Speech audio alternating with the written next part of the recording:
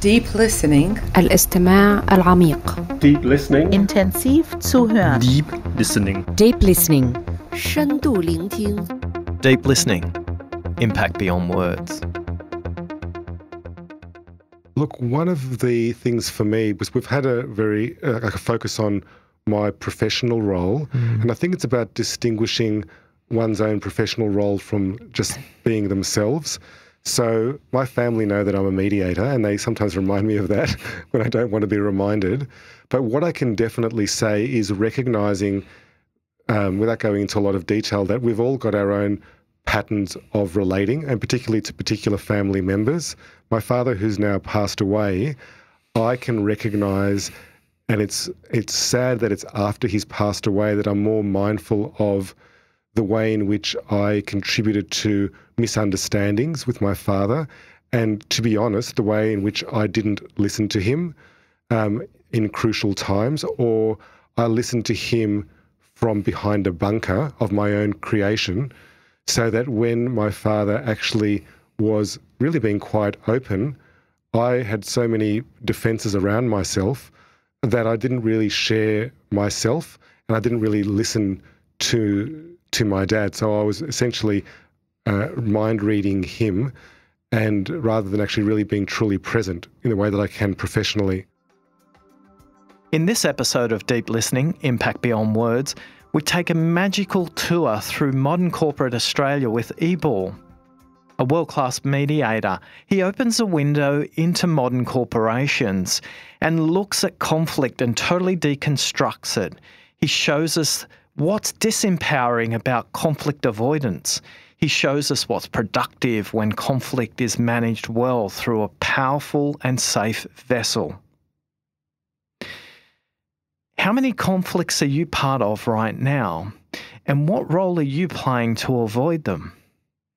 Listen carefully as Ebohr provides some fantastic tips on how to make progress through conflict in a way that's supportive, productive and impactful.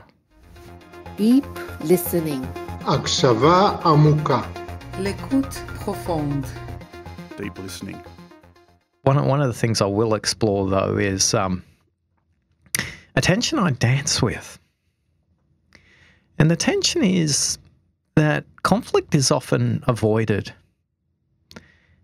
And I'm curious with your perspective on what's productive in conflict, because things of great power, like gold, are always conceived in conflict.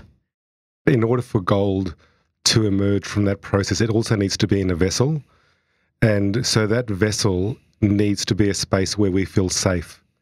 And so the friction and the tension or the honesty that comes out of me telling somebody how it is, how I've been hurt or how I'm angry, in order for that to be received well, an environment needs to be created where it's actually safe for me to say that, and it's even safe for the other person to hear that. So one of the challenges that I see as a mediator is creating an environment where it's actually okay to be disappointed, frustrated, let down, and to communicate that, and to communicate it as a human being who's having a human experience and who's not there to punish or hurt another person. So that is easier said than done. I'd love you to explore a little more with this analogy of conflict and gold, but more importantly, the vessel. For those of us who are in the workplace and see conflict, how do you construct a vessel so it is safe? What are the elements and characteristics of a vessel that creates the safety to do that? Okay. Well, I think there are a number of ingredients. Part of it is having a baseline and actually core values around the way we treat one another. Being kind, being courteous, having a sense of humour, being thoughtful of others, being honest, and recognising that we're also human and we won't always deliver it. We get stressed, there can be misunderstandings, we can vent, we might speak to others about that rather than the person. So there's a sense of acceptance that we're human, we're fallible, yet there's also a baseline that we need to commit to personally and start with that, and we've got a responsibility. There needs to be a courage to check in with colleagues if we see something that we believe is inappropriate. There needs to be the confidence and skill of managers to call behaviours when it's been brought to their attention or where they observe it. There needs to be an ability to develop compassion and understanding for one another. We are working with colleagues who potentially are struggling with personal issues, but we don't even know that. What we see is their behaviour, grumpy, irritable, cold or aggressive or whatever it is. So having an understanding for one another, but still coming back to that baseline. I think there also needs to be an awareness of the social environment and that people do speak to each other, and there is a way in which it's appropriate to vent without it turning into gossip. So when you're listening to somebody, rather than fanning the flames and thinking in a conflict mindset, thinking about how can I help this person move on from this situation, learn their lesson, and actually get out of this difficulties. So practicing giving feedback, practicing talking through, recognizing power dynamics. I left a job early in my career. One of the reasons was that the most senior person had a very bad temper and once threw a file across the room when I was sitting and not about a metre away from him, just did an absolute temper tantrum. And I didn't feel skilled enough to do anything about it other than leave the organisation. So there needs to be a maturity and that sort of thinking on a broader level to say, well, look, you need to just go and talk to them and tell them how it is. Well, if this person's 30 years older than me, set up and owns the organisation, and I'm just some young guy who just goes and does all of the crappy jobs, what's the likelihood that I'll actually have that conversation? Extremely low. Extremely low. So that needs to be understood as well, so that broader context. A number of managers are listeners in the audience, and they'd love to know Ebor's 3 tips for creating the safety vessel. What would you suggest 3 things managers can either do or role model themselves? Okay. So role modeling is the first part. So when I'm wearing my role, I'll say I'm wearing the hat as a manager. I'm still a human, yet I happen to have this hat on. And the interesting, and I'll say this in a serious but also joking way, I'm sure in my job description, to the extent that I've ever read it, it says something about resolving conflict between staff. Now, if I was to scale myself on 1 to 10 on my comfort or willingness to be able to address issues and I see them, and I can honestly say that I'm below a 5, then just say, okay, that's something that I'm going to put on my list and I'm going to work on, and actually take the opportunity to find a mentor, to find another colleague, a peer, inside or outside of work, to practice that and to actually bring actual scenarios and work through it. So that's the first thing that I would encourage. The second one is to be aware of the factors that contribute to a positive work culture, and those things are around making people feel valued, recognised for the work that they do, being aware of the social dynamics and that people have egos as well, and that we need to be mindful that people will place value on different things. And the reason I'm talking about the positive aspect is that what creates a vessel of security, because I don't know, your listeners won't know that you introduced yourself to me prior to today to make me basically feel more comfortable. So there's things that I can do to create a safe environment, or there's things that I could do to create an unsafe environment. So if I surprise people and there's no context to the reason why we're having a conversation, then it becomes unsafe and it's difficult. So I need to be mindful of creating that environment where people can be honest and where they can also where they can be human, but also take some responsibility for their behaviour. The third thing is that I would encourage managers to also practice coaching their team members. When team members come to them with an issue, one of the things that managers often tell me is that they feel caught because they don't know what to do with the information. So the person's saying, well, this is going on, so-and-so is really annoying me, but I don't want to do anything about it.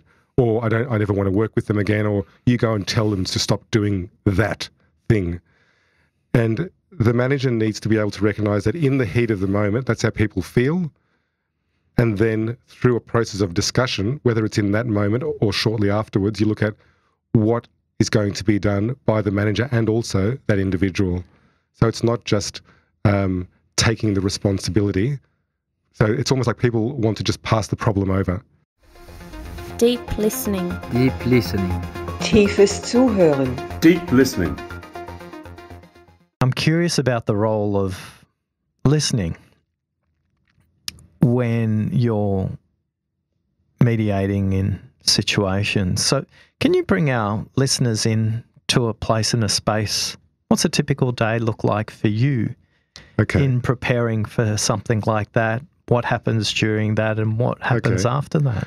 Look, it's quite fascinating because I have a number of windows into a situation. I mean, the first window is that I walk into an organisation where a manager or someone from HR has got a complex and messy problem on their table. So that's my window into an organisation. So rather than seeing their glossy flyers and their fascinating website, I hear about people who are disgruntled, dismayed, and absolutely at their wits' end about whatever's going on. I speak to managers who feel frustrated with the participants or the people who are involved. I also find it very interesting the diversity of the managers in terms of the level of interest and involvement that they have and the level of interest that they take in their role in managing it. So another famous area of sort of outsourcing is let's just call in a mediator and they'll sort this issue out, because it's actually just two people who can't get along. Ignoring the fact that they work in a team, in an organisation, they happen to have some management structure and various values and work processes and so on. And so I find it very rewarding and positive when I hear organisations, when I ask them questions about, for example, say, well, what has been done about this? And they're able to explain various steps that have been done. And sometimes I ask, well, what's been done about this? And they pretty much don't really have an answer, and other than, oh, someone lodged a complaint. And what was done about that? Well, we're going through the grievance process. So it's almost like they're detached from their situation. And those ones, surprise, surprise, are the ones where what I find in conflict situations, it's very common for people to be aggrieved, not only with their work colleague, but at least one level of management in the process or with the HR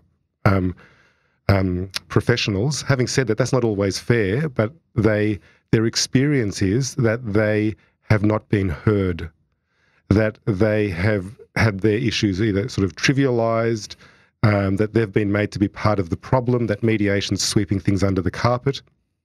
So part of my job is I ask probably about 15, 20 questions of the referrer, and I sometimes even need to make sure that I even get to someone who can give me an appropriately detailed context. So sometimes the briefing is delegated to someone who doesn't even know what's going on. So I don't accept that, because that's actually a recipe for disaster. I'm walking into an absolute minefield. So that's the first part. I also make contact with people. I speak to them on the phone or communicate via email to kick things off. I always need to ask to be introduced, because people don't roll out the red carpet for the mediator. At least one person's not going to be very happy that I'm around. Without even having met me, I have to be prepared that people won't be too cheerful when they meet me. So I meet with people individually, and that could be in our office. I might go to their office, and they sometimes might have a support person, union, or a family member, but most of the time they actually attend on their own. And so that meeting is really about, one, explaining what it is that I do. I'm curious how you prepare yourself, because you've got to step into a place where you suspend all judgment despite whatever briefing you've had. So I'm picturing you coming into this room, all the excess furniture is removed, there's a window, it's in a private area, and you have the parties or their support people with them. How do you step into that space? What do you do to prepare so that you're ready to listen completely and without judgment? I take a moment. Well, it depends on where I am and what I'm doing, but essentially, so whatever it is that I do this, I clear my mind and I set an intention. And the intention is for myself, which is to be present and to listen and to seek first to understand. That's the key things that I tell myself. Then I picture the individuals as humans, and I guess from a more spiritual perspective, just I see them beyond just them as people and just their jobs. And well, I see them as I see their spirit. I visualize light, and I visualize that light shining very brightly, and I focus on that coming into the room and being able to serve them. And I just basically say, may the highest good be present here today. Something along those lines I'll say to myself. And so I really focus on just clearing my mind. And because I've learned time and time again that the more I think and plan, the more I'll be undone in either a positive or a negative way. So there's no point. When you're listening to the dialogue that emerges in front of you in that room, how conscious are you of noticing the breathing patterns of the counterparties in the dialogue as opposed to the words coming out of their mouth? Look, it is a very good, it is something that I notice. I'll use, this is an exceptional example, but it certainly did happen a lot in the family mediation work that I did, that there would be people who would have anxiety attacks or panic attacks, and their breathing would be very, very, very rapid, and I had to basically take a break. They would literally be like that, and that happened more individually where they were talking about what was going on. I've also noticed, and it's particularly men, and I've got very vivid physical memories of this. Well, one, I could see it, but I could also feel that they were holding their breath. And they were not just holding their breath, they were holding everything together. And I've seen some very big blokes, guys, absolutely explode in tears talking about their marriage breakup and not having seen their children. And they've just been literally holding their breath, and they sit in their chairs, and I can notice as I give my little intro that they're barely even breathing. And the first word that they say is just to try to block any tears coming out. And then within a very short period of time, all of the tears and emotion and sobbing happens. So I noticed that really holding up here. Other things that I notice, and I guess I can even be aware if I replay, is that when people start speaking very fast, and as opposed to when someone is pausing, relaxing, thinking things through. So I can definitely notice their breathing there. Noticing when people have maybe a more high-pitched voice, I can pick that up, and I'm really wanting to make the person feel more relaxed, slow things down. Do you notice a pattern of difference between how a woman may listen compared to how a man might listen? I'll say something that's quite fascinating. So in my workplace mediations, where there's a mediation involving 2 women and a mediation involving 2 men. So I'll start at the macro level. So a preliminary meeting could go for an hour to an hour and a half. With a man, it could be over in half an hour. With a female participant, it could easily be for an hour and a half. Where there's 2 men in a joint mediation, it could comfortably be over in an hour and a half to less than that. Where there are 2 women in a mediation, it could take well over 3 hours. So it's actually interesting. Now you've talked about listening. So there's definitely more of a need to discuss feelings and the social context and the importance that, well, everybody wants to be heard. And I think on the flip side is that if you then speak more about the social context and feelings, a mediation takes longer. Also, it's important, I notice, more so for women than for men, is the need to have their feelings validated in an explicit spoken manner, summarized and recapped, whereas for men, there's less of an interest in that. It's more around, okay, are we right now? you've said what you've needed to say. I've heard you. Can we move on now?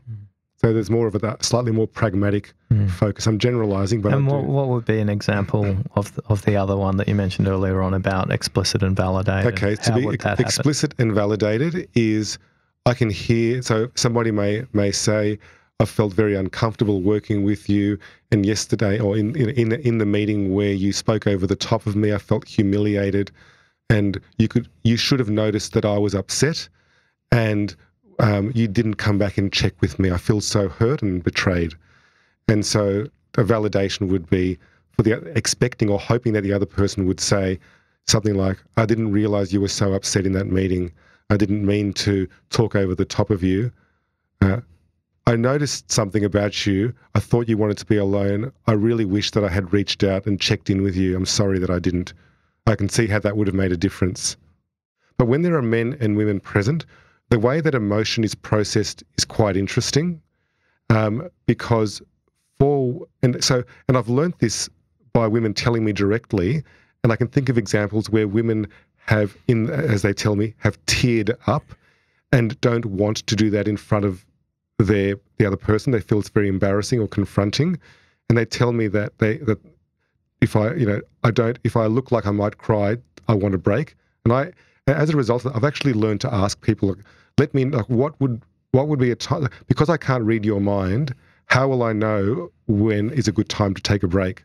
So that's an example. Whereas for men, it's not always obvious what is going on for them. So I've also learned that because a guy looks cool and calm doesn't mean that he's not panicking underneath. So I'll take a break anyway. That's what I've learned, particularly with men, because they tell me things like they haven't been sleeping or they've got an eczema, and they'll show me even their eczema under their shirt. So men and women can process their emotions quite differently. And I need to slow things down.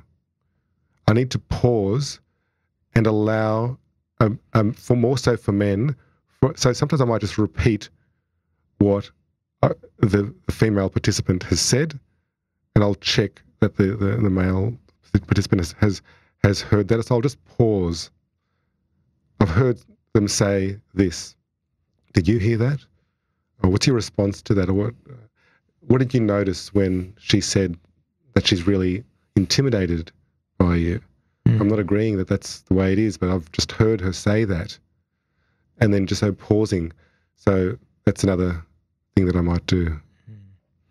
With the technique of pause, what are you seeking to achieve there? With pausing, I think it's about giving the respect and the space to what has been said. Because we can jump over several topics, verbally and non-verbally, in a very short space of time. And there can be a need to just address each one and give it its space, basically. So it's basically allowing each area to be addressed. We live in a country of many nationalities and cultures. I'm intrigued to explore the difference between people with English as a first language in a mediation and those where it's not. Okay.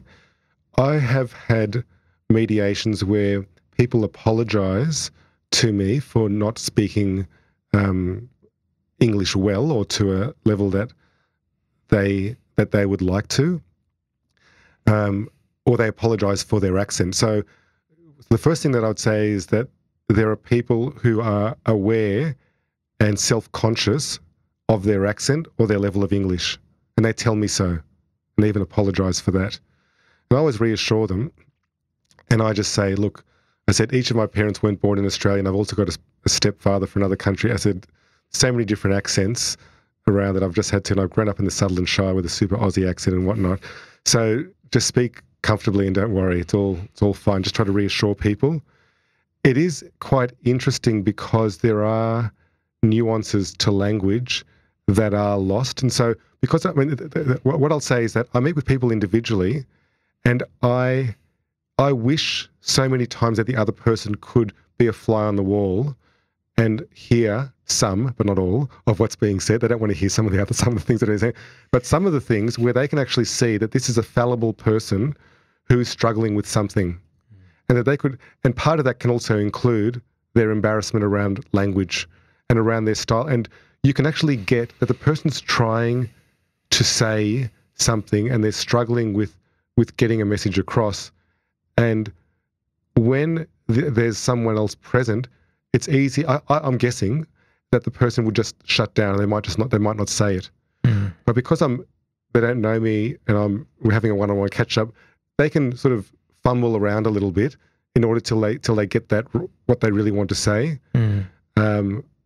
And it's not so easy to do that when there's someone else who you've got a disagreement with. Mm. I once had a mediation which was very interesting, where there was a male. Actually, well, he was of a Korean background and an Australian Anglo-Saxon background, and the male told me that culturally he could not disagree with his manager, and he had never shared that with his manager, so he wouldn't tell his manager what he disagreed with. And he told me it would be of the utmost disrespect to do that, mm-hmm. which is quite interesting. So I talked to him about what the practical effects that would be, and we just sort of just explored that. So that was just like a very practical example mm-hmm. of a cultural. That wasn't just language, but that was a cultural assumption around what was appropriate or not to say to your manager. Very hierarchical. Deep listening. Deep listening. 깊은 듣기. Deep listening. When you notice managers who are leading systemically, how do they listen differently to others? They listen to what's important. So there is what the person is saying, and so I won't always tell you what is important. I want you to guess that what I'm telling you is important. So, for example, an example of something that people have told me they find very hurtful is where their manager takes credit for their work publicly in front of others. Now, whether that's true or not, we don't know, but that's their perception. My manager's taken the credit, or someone else has taken the credit for my work. Now, what we need to think about is so rather than focusing on did I or did I not take the credit for this person's work, and just think systemically, what do I know? People want to feel valued and that their contribution makes a difference to the workplace, and that they have a passion for what they do. So when someone has a passion for what they do and they want recognition, then if they feel that that's been taken away from them, that's going to be important. Okay, so to think systemically, I need to go beyond did I or did I not take credit, and think how does this person? So what is this person passionate about? How do they seek? What's important to them? What makes them feel validated? What makes them feel connected? What makes them want to come in on a Monday and really enjoy having finished a really good week? So if I think about that on a broader level, then it's possible for me to then have a deeper understanding of why something like that. Because if I just look at one example, because I always see that when there's a misunderstanding, it's often just the tip of the iceberg. So I'm telling you about something because it just came up, but there's probably a series of things that have happened where this person has felt sidelined, marginalized, overlooked. They didn't get the training that they applied for. They didn't appreciate how a particular project was given to another person, or whatever the case may be. And then it's now safe because I can prove to you that in that email, and you copied everyone in and you said that you claimed it, so I can show you. But in fact, on a broader level, it's about my place in the team. So anyway, it's a long answer. Yeah, no, but what you highlight there is great systemic listeners listening deliberately for what's unsaid. They're listening beyond the obvious there. So a terrific example. I'm far from a great listener. Every day's another day where I'm challenging myself to get better. You need to listen over focused periods of time. Have you ever noticed yourself drifting out of the conversation and not completely there with the intention you set up? And how do you get yourself back into the dialogue? Can you think of some examples of that happening? Look, one of the examples, and it is tricky, and that's to do with time. And I'm not the first person to say this. So when I've spoken to counsellors or other mediators, it's not unusual that somebody tells you the most crucial piece of information with just a few minutes to go. So you've been talking about a lot of things. It's sort of been quite sort of, in a sense, let's just say routine or bland. Then all of a sudden, they tell you this big clanger. Look, I'm not planning to stay in this job. I'm actively seeking other work. And we're actually meeting the following day and we're talking about sort of tangible project issues and working things out and planning, how to make this team effective. And this person's already checked out. So they've got very limited investment. And that's quite crucial. Or somebody tells me about an incident, and this happened recently, where they talked about a lot of things about the discomfort with their work relationship. And in the last few minutes, they told me about a situation where, they alleged that their manager said to them something along the lines of, yes, I'm a bully, and I don't really care. Just get used to it. Just do your job. And then they told me, I haven't told anybody because this mediation has already started. I didn't want to make things worse, but I really am not comfortable with what they said to me. And I've got to think about, I haven't actually met the other person yet, and I've got to talk to them about the significance of the event, how comfortable they will be, do they wish to raise it in the meeting, that they've mentioned a lot of things already to me, but this really sounds quite serious. So they're telling me something that's been quite impactful. I had another person who's told me and disclosed to me that they have been the victim of domestic violence for many years, and that their confrontation with their colleague made them have flashbacks about being chased down a corridor at home by their ex-partner when their colleague, in inverted commas, chased them down the corridor to sort out an issue, and they went into a panic. So they tell me this right at the very end and start crying. So these are things that happen right at the end when we're finishing, and I've sometimes got an appointment shortly afterwards, and it's quite challenging because I've got a sort of a mental clock happening. I'm thinking, okay, wow, I better stay focused on what's happening here. We're going to run a bit late. I need to think about how to appropriately. That's probably that's the tricky one, where I'm thinking about appropriately and respectfully closing off a discussion. Deep listening. Écoute attentive. Penne ascoltare. Ukulalela fieleja. Ironically, we're drawing to the end of our time. And what is it that you think we haven't discussed that's important for people to understand about listening deeply in times where there is conflict? Look, one of the things for me was we've had a very a focus on my professional role, and I think it's about distinguishing one's own professional role from just being themselves. So my family know that I'm a mediator, and they sometimes remind me of that when I don't want to be reminded.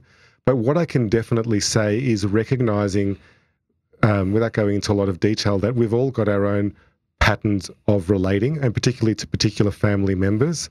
My father, who's now passed away, I can recognize, and it's sad that it's after he's passed away that I'm more mindful of the way in which I contributed to misunderstandings with my father, and to be honest, the way in which I didn't listen to him in crucial times, or I listened to him from behind a bunker of my own creation, so that when my father actually was really being quite open, I had so many defenses around myself that I didn't really share myself, and I didn't really listen to my dad. So I was essentially mind reading him and rather than actually really being truly present in the way that I can professionally.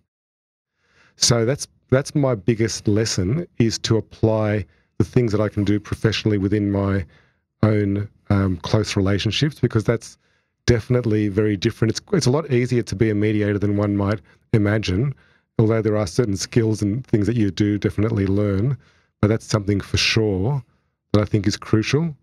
The other part is also the willingness to put oneself forward. So when I have, let me just say that again, the willingness to be vulnerable as a listener.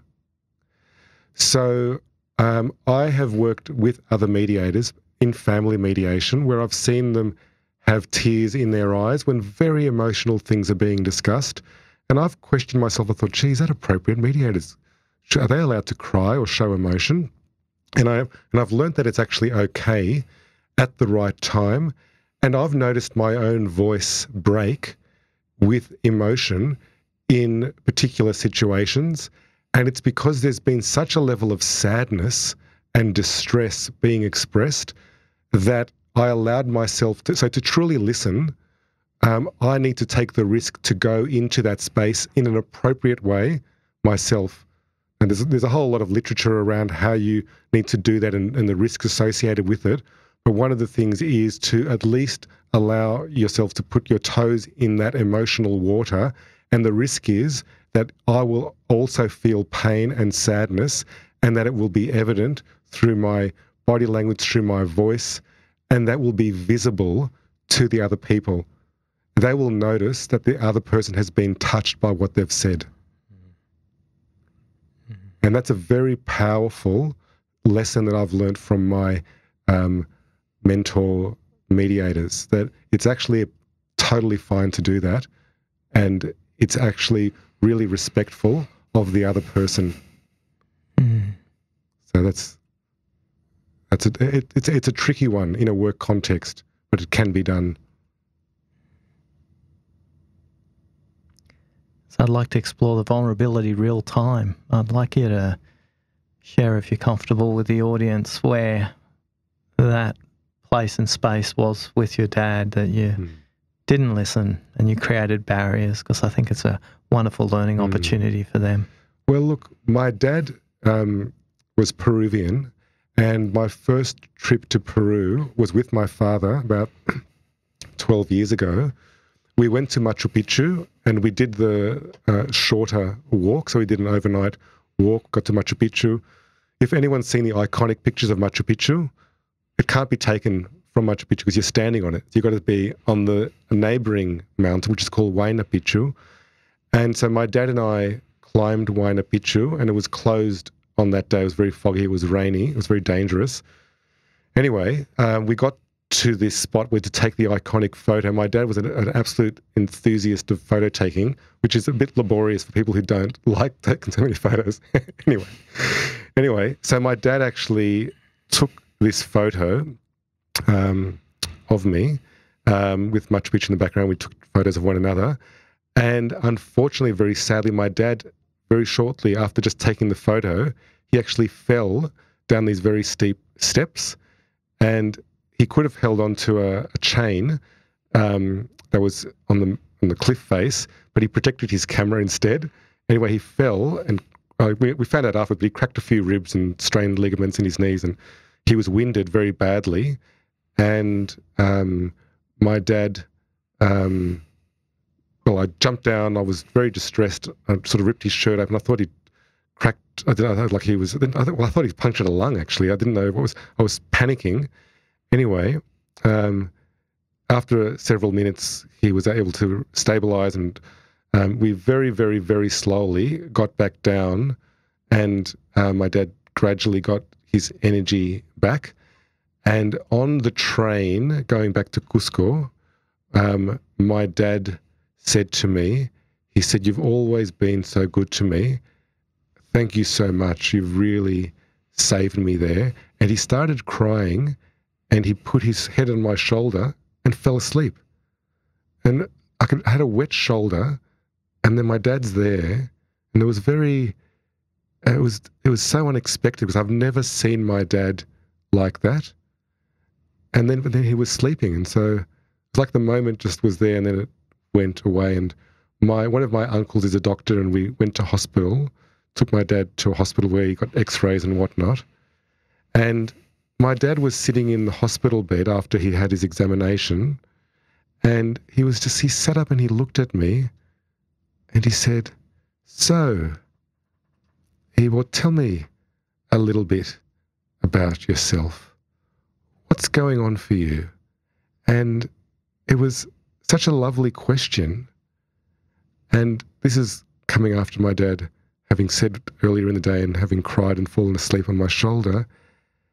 And I sat there, we were alone in the hospital, and I sat there and part of me wanted to speak to my dad, and the other part wasn't ready, and I just gave him I don't even know what I said, but it's quite a sort of a robotic, everyday sort of response, and I wasn't able to connect to that sensitive part or that sort of softer part of myself to connect with that softer part with my dad.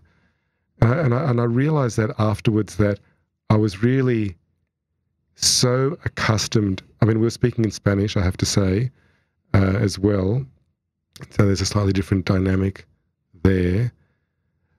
But for my dad, who was extremely verbose, all his siblings will say this, that's not just my opinion, for him just to ask me an open question and then be silent was so unexpected that I couldn't, sadly, share myself in that space. And I just didn't really say much. I really regret that. I really wish I could go back to that and just say to my dad, "I was so worried about you today. So glad you're alive. So happy. I couldn't believe it. I literally felt that your life was in my hands. But I didn't say that. I said, I'm so glad you're alive. You cried today. I've never seen you cry before. I've always seen you as being so serious and strong, and you just cried. And you slept on my shoulder all the way back on the 4-hour train ride. I can still feel your tears on my shoulder. I never said that to my dad, and I wish I did. I regret that." Well, you have, and he's heard you. Well done.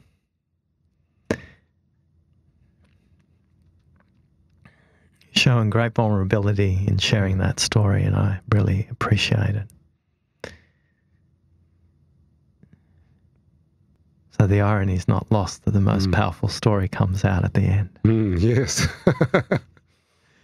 How comfortable would you be in saying in Spanish the words your father said to you? Okay. Let me just take your time.